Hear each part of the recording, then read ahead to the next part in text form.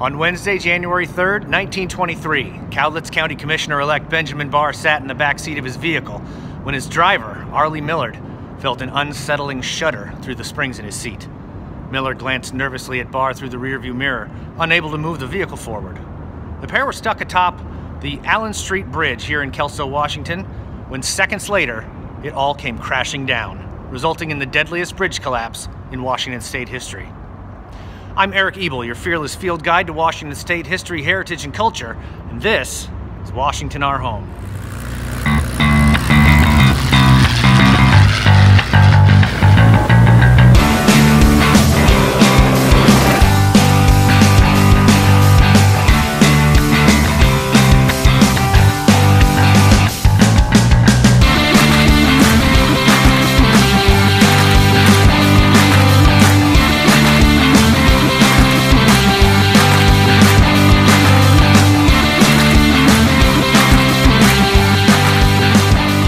This story begins at the Cowlitz County Historical Museum, which is just blocks away from the site of the 1923 bridge disaster. We're in Kelso, a medium-sized city in Washington that has its roots in the timber and fishing industries. Platted by a Scottish surveyor in 1884 and named for his hometown in Scotland, Kelso incorporated in 1889, the same year Washington became a state. By 1904, the people were ready for their first bridge over the Cowlitz River.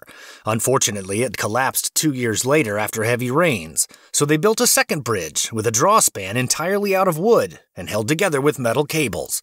That opened in 1907. River traffic up and down the Cowlitz necessitated a drawbridge, which meant tall towers had to be constructed on either side to hold the counterweights used to lift the bridge. Almost 10 years later, the effects of weathering and daily use required the Allen Street Bridge be renovated in 1915.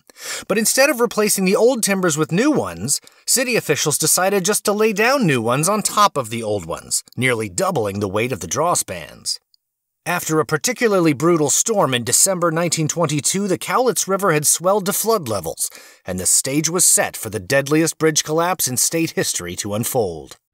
Flooding was nothing new to the people of Cowlitz County. Their rivers overflowed their banks in 1867, 1894, and would flood again in 1933, 48, and 2006. Since the December storm had dislodged so much material upstream, all that timber came rushing down the Cowlitz River, further weakening the bridge that some were already too scared to cross. As the logjam piled up in the first weeks of the new year, workers started returning to the lumber mills after the holiday. Many of these workers were transients, though not by today's definition. In the early part of the last century, transients would travel from town to town in search of whatever work they could find. Most of the folks on the bridge that day were coming home from their jobs at the Long Bell Lumber Company just on the other side of the river. There was a traffic backup due to a stalled car on one end and a team of horses on the other. So all of the cars started to pile up, and that was too much for the bridge to handle. Among those waiting for the traffic to clear up were Arleigh Millard and Benjamin Barr, the latter of whom had just been elected the newest Cowlitz County Commissioner about 2 months earlier. Barr was quite possibly imagining his fledgling political career to while away the time until the stalled car could be moved off the bridge. But fate, it seems, never gave him the chance to realize that dream. Survivors of the disaster reported hearing a series of loud metallic pops as the twisted cables, straining under the weight, began to fail, snapping and viciously recoiling one by one. The good news is that pedestrians on the bridge heard the horrifying sound and barely had time to scramble to safety. The bad news, everyone trapped in their vehicles didn't stand a chance. When the bottom of the deck collapsed from underneath the Allen Street Bridge, it sent hundreds of people and cars and horses into the water. Those who weren't able to escape immediately were likely sunk in their cars, never to see the light of day again. As the drawspan fell, it pulled the support towers down with it, raining tons of wood and metal down on top of those struggling to get out of their cars.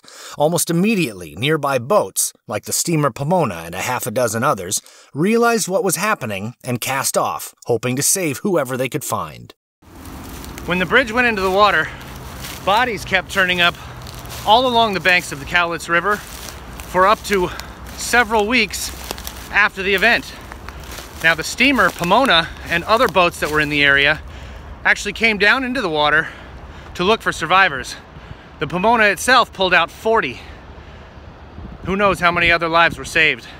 One life that notably remained in question was that of Benjamin Barr, though the Pomona and other boats pulled out dozens and dozens of people who surfaced after the collapse. Barr couldn't be located in the hours following the disaster. The search for Benjamin Barr went on for days. They even published his name in the paper repeatedly, looking for any sign of the council member. I went looking for any historical trace of Benjamin Barr, and the obvious place to look was at the Cowlitz County Historical Museum, where Executive Director Joseph Govednik oversees stewardship of the area's rich and storied history. That bridge collapsed in 1923, which was also a significant year in that our county administration building was built. 1923 is also when the upstart community of Longview was created. So a lot of things happened here in 1923. After coming up empty on traces of Benjamin Barr, I convinced Joseph to lead me the few short blocks to the site of the original disaster. We had to hop over a few busy train tracks that carried both freight and passengers on a fairly regular basis. Just on the other side was our destination. Almost nothing remains of the bridge that collapsed in 1923 and killed some 20 people. In fact, if you visit Kelso today, all you're going to find is the bridge that's currently over the river and this area right here, which is exactly where that bridge once stood. I had to climb down this steep bank to the river's edge to get a look for myself. Only there could I really assess the magnitude of the tragedy in Kelso that cold January evening. Today, at the site of the Allen Street Bridge collapse, there's really not much left except a little bit of debris. But occasionally you can find something like this. It's a nail that was probably used to hold the entirely wooden bridge together, and when it collapsed, a lot of it went right to the bottom of the river. Rescue efforts lasted throughout the night and around the clock for the next several days until it became clear that volunteers were no longer looking for survivors. Their frantic search had turned into a recovery effort. Since the bridge intended to replace the ill-fated wooden span was still under construction just next to the collapsed bridge, crews quickly turned it into a makeshift platform. They began using cranes to haul out cars, cables, and mangled pieces of wreckage from the river bottom. In the weeks to follow, there still wasn't an official count of the number of people who had lost their lives. Because of the winter storm, the visibility underwater was close to nothing. Still, city officials sent in divers to try to recover bodies. When that effort failed, they dynamited a 3-mile stretch of riverbed, hoping that it would dislodge any bodies still stuck in the wreckage. The last body found didn't surface until 6 months later along the banks of the Columbia River, miles away from where the Allen Street Bridge once stood. When the cleanup ended, the third bridge, known as the Steel Span, was finished quickly to restore the flow of traffic. It stood quiet and unassuming for almost 80 years, until it was replaced in 2000 by today's bridge that covers both the river and the railroad. This sign affixed to the structure by the Kelso Rotary says Rotary Landing, but in fact it's not a landing at all. It's all that remains of the third bridge over the Cowlitz River. As I headed back to the museum, I decided to swing by the Cowlitz County headquarters just a few blocks away.